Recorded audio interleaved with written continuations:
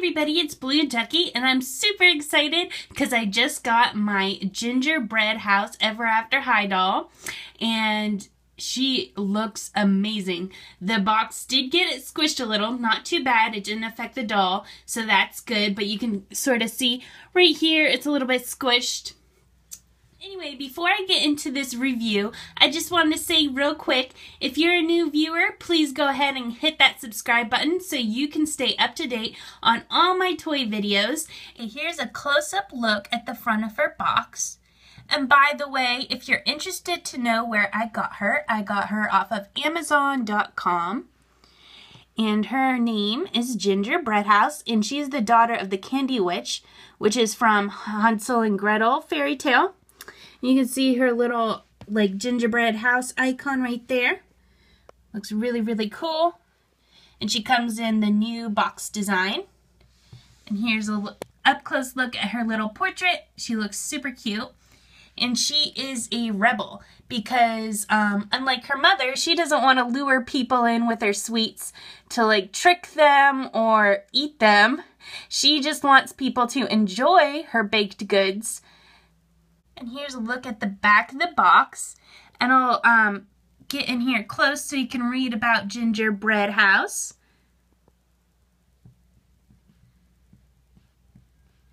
And it says about how she would rather use her magic to be top pastry chef ever, not to lure kids in to eat them. And all about her likes. And then some other newer dolls that came out. Kitty, Duchess, and Lizzie. I have reviews on all three of those, so go check out my channel if you haven't seen those yet. And here's a look at her beautiful, full-bodied artwork. She looks so cute. Okay, so I just want to take a quick moment to show you her backing because it's really adorable. You can see there's that little like witch's cauldron and has little cupcakes with pink frosting falling out of it and little candies. And then there's the gingerbread house. So I thought her background was really cute. So I wanted to show you it without the doll so you could see it fully. Okay, here's a look at Ginger's little bookmark story, and you can see it's that nice orangey ginger color, and that has her little charms, a little cupcake and a little cookie here that are like for her, well, that might not be a cookie. I guess it could be like a little gem, but it's, you know, because she loves baking and everything, and that she's a rebel, and her story was like super awesome.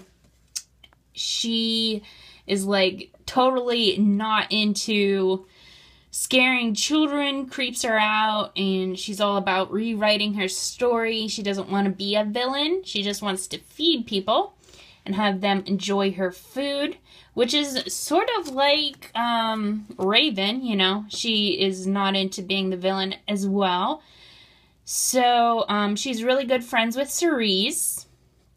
And yeah, so while I was reading it, like, I totally love her story, but I was thinking, you know, are we ever going to get, like, an Ever After High villain character that actually wants to be a villain? And you know what? This story really answered that question because it was talking about Faye Belle Thorne, and she's, like, all into her destiny and wants to be that villain, the dark fairy, you know, that sort of thing. So that'll be exciting when she comes out in doll form. Okay, so as you can see, she comes with a black Ever After High comb and a black Ever After High doll stand. Okay, so first I wanted to show you her face and her makeup up close. As you can see, she has some light pink eyeshadow, and then there's a little dots, 4 dots under each eye, and those kind of like remind me of candy because that's obviously her theme. And you know, those little candy button dots, those are what those remind me of, and they're like a dark purplish color. And she has really pretty brown eyes. And then her skin tone kind of reminds me like a gingerbread cookie. It's like this nice brown color. She has this beautiful pink lipstick that has a little bit of lighter pink on the bottom lip. And moving on to Ginger's hair, she has two ponytails, long ponytails on each side, and these bangs that they're not exactly straight across, they're kind of like a V going down towards her nose, as you can see. And they're not like hairsprayed, they're very loose bangs, but her hair is pink, like a bright pink with some lighter pink streaks through it. Here's a look at the back and up close so you can see the two different tones of pink in it. And if you've watched my videos before, you know I love pink hair dolls. Like Cupid is my favorite, but I think Ginger is going to be a close second or third. Over her head, she has this really cute headband that has, it looks like a little cupcake on top in gold and hot pink. And the headband part is black, as you can see. I'll just turn it around so you can see it from all directions.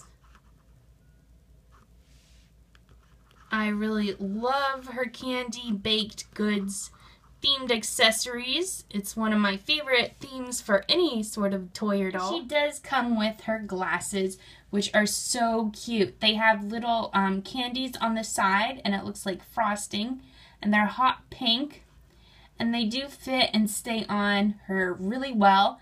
You kind of tuck the ends of the glasses into her hair, and as you can see on the side, there's like little swirly candies. I think they make her look super adorable. She has this really awesome collar necklace sort of shoulder piece that looks like it's made of little candies and gumdrops, and the little chains of candy go over her shoulders and around her back. Show you the back. It's like that. You can see it's removable and it's held down with these little rubber straps. So I'll remove those in a bit so you can see the dress underneath fully. Her other accessory that she comes with is this purse that looks like a cauldron with gold liquid spilling out. And then the top is a spoon, as you can see. So this is like the little cauldron that she would be making her candies and baked goods in. I really think the design in the spoon over the top looks really cute. And just a quick note on her purse again. So cute. But it actually opens, which makes it even cooler. So you can put little accessories inside, but it opens. So I thought that was super cool. Next on her outfit, you can see she has this little cropped jacket that has a black denim material with gold threading. You see it fully once you remove her necklace. And the jacket also has this yellow material that's sparkly, has gold sparkles in it, and this yellow sort of, I think it might be like, I don't know what material it is, but you can see through it really easily.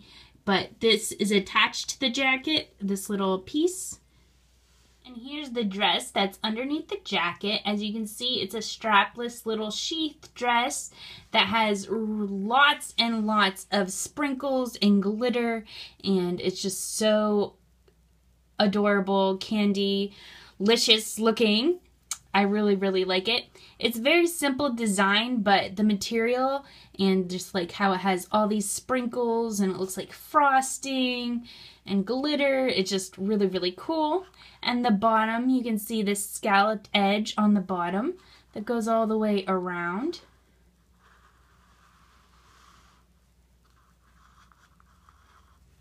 Just really, really cute dress. Even though it's a simple design, I like it a lot. And she has these brown tights on that have these little curly Q designs in a lighter brown. And this right here reminds me of like those little cupcakes that have this design on the top in white. But yeah, so it's like a little frosting swirl. Very, very cute. and sort of like match the edge of her dress with that kind of shape. And finally, we're to her shoes, which look just so yummy and great. It has a little ankle strap that looks like frosting, the edge all gooey, and then little dots that could be sprinkles or candies. And then the rope around the top of her foot looks like it could be licorice, and it's hot pink. And then her heel is a lollipop, and then it has a little candy there, and just a really, really cool design in gold and hot pink. They look so cool. I love them. I love the little lollipop heel. And here's just a quick look at her all together without the jacket. I think this looks really cute as well as with the jacket. Another thing I do have to say real quick is after watching her webisode, they did change up her outfit and accessories a little bit from the show. Her jacket in the show has like blue pom-poms instead of gold threading, and she didn't have this blue necklace. She had a necklace similar to this, but it was like under the jacket and it was pink, and they didn't paint the lollipops on her glasses the yellow color like they are in the show. And then the one thing that I kind of wish they really did was put the little candy accessories, sort of like scrunchies in her hair to hold her ponytails instead of the clear plastic. I think that would have been like really cute if they did that. So you could probably paint the little candies yellow if you wanted to. And I guess you could paint this pink if you wanted to. I still really like this doll. Her dress is also a little bit different design than it was in the show. But I think she's still really, really amazing. Yeah, I think overall, yeah, I'm just totally in love with Ginger Breadhouse. The doll, the character, I think she looks sweet, and I love her pink hair and her skin tone, and just even the little pops of color from her turquoise necklace against all this pink and brown really makes it stand out and look amazing.